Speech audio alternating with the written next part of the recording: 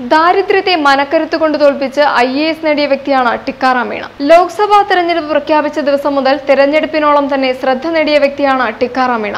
മുഖ്യ തെരഞ്ഞെടുപ്പ് ഓഫീസർ ടിക്കാറാം മീണയുടെ പ്രസ്താവനകളെല്ലാം തന്നെ വാർത്തകളിൽ ഇടം നേടിയിരുന്നു. ചിലതൊക്കെ വലിയ വിവാദങ്ങളിലേക്കും വഴിതെളിച്ചിരുന്നു. എന്നാൽ വിമർശനങ്ങളും വിവാദങ്ങളും തുടരുമ്പോഴും അതിൽ അസ്വസ്ഥനാകാതെ വിട്ടുവീഴ്ചയ്ക്ക് തയ്യാറാകാതിരുന്ന മീണയെയാണ് കേരളം കണ്ടത്. ജീവിതത്തിലുടനീളം അദ്ദേഹം നിലനിർത്തിയ വ്യക്തിത്വവും നിലപാടുകളുമാണ് മീണയെ ഒരു യഥാർത്ഥ പോരാളി എന്ന പേരിന് അർഹനാക്കുന്നത്. ജീവിതത്തിൽ നേരിട്ട പ്രതിസന്ധികൾ അധികമാണ് എന്ന് പലയിടത്തും ടിക്കാറാം മീണ തുറന്നു പറഞ്ഞിട്ടുണ്ട്. 1988 ബാച്ചിലെ കേരള കേഡർ ഐ.എ.എസ് ഉദ്യോഗസ്ഥനാണ് ടിക്കാറാം മീണ. രാജസ്ഥാനിലെ ഉൾപ്രദേശത്ത് അക്ഷരാഭ്യാസമില്ലാത്ത കർഷകരായ മാതാപിതാക്കളുടെ മകനായി ആദിവാസി കുടുംബത്തിലാണ് അദ്ദേഹം ജനിച്ചത്.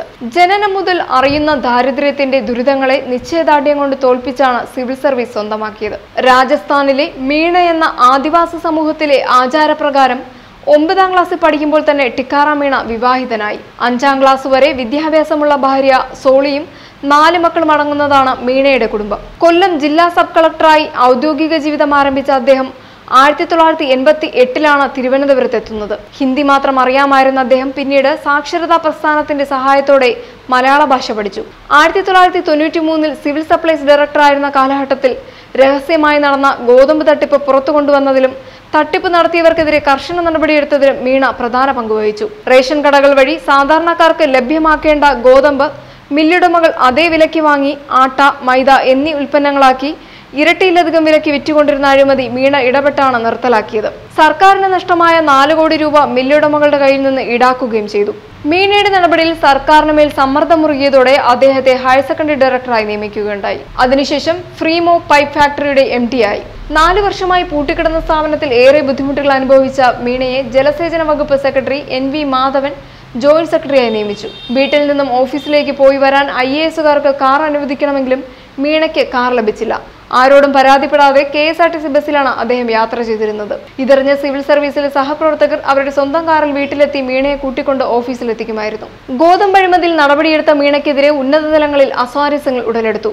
മന്ത്രി T.H. മുഹമ്മദ് കോയ മീണയുടെ കോൺഫിഡൻഷ്യൽ റിപ്പോർട്ടിൽ അദ്ദേഹത്തെ വിമർശിച്ച് കുറിപ്പെഴുതി. റിപ്പോർട്ട് തിരുത്തണമെന്നാവശ്യപ്പെട്ട മീണയും ഐ.എ.എസ് ഓഫീസേഴ്സ് അസോസിയേഷനും അന്നത്തെ മുഖ്യമന്ത്രി കരുണാകരനെയും പിന്നീട് A.K. ആന്റണിയും കണ്ടെങ്കിലും ഫലമുണ്ടായില്ല.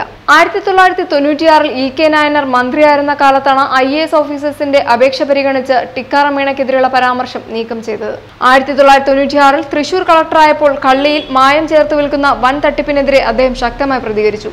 കരാറുകാരുടെ ഗോഡൌണുകളിൽ പരിശോധന നടത്തി തട്ടിപ്പിൽ ഉൾപ്പെട്ടവരെ അറസ്റ്റ് ചെയ്തു. കുറ്റക്കാർക്കെതിരെ നടപടിയെടുത്തതിന് ടിക്കാറാം മീണയെ വയനാട്ടിലേക്ക് സ്ഥലം മാറ്റി, പിന്നീട് സസ്പെൻഡ് ചെയ്തു. ഐ.എസ് ഓഫീസേഴ്സ് അസോസിയേഷന്റെയും പിണറായി വിജയൻ ഉൾപ്പെടെയുള്ള മന്ത്രിമാരുടെയും ആവശ്യപ്രകാരം സസ്പെൻഷനിലായി 5 ദിവസത്തിനുള്ളിൽ സസ്പെൻഷൻ പിൻവലിച്ചുകൊണ്ട് ഉത്തരവിറങ്ങി. വയനാട്ടിൽ നിന്നും തൃശൂരിലെത്തിയ അദ്ദേഹം പിന്നീട് ദില്ലിയിലേക്ക് ഡെപ്യൂട്ടേഷന് വേണ്ടി പോയി. മീണയുടെ പാത പിന്തുടർന്ന 2 മക്കളും ഐ.എ.എസ് ഉദ്യോഗസ്ഥരായി സേവനമനുഷ്ഠിക്കുകയാണ്.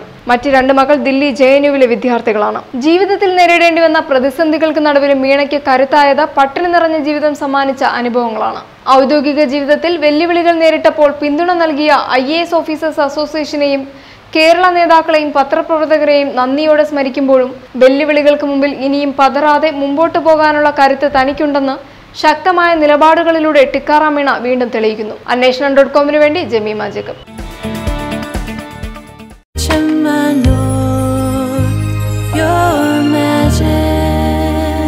Trusted tradition of 155 years. Chemanur International Jewelers.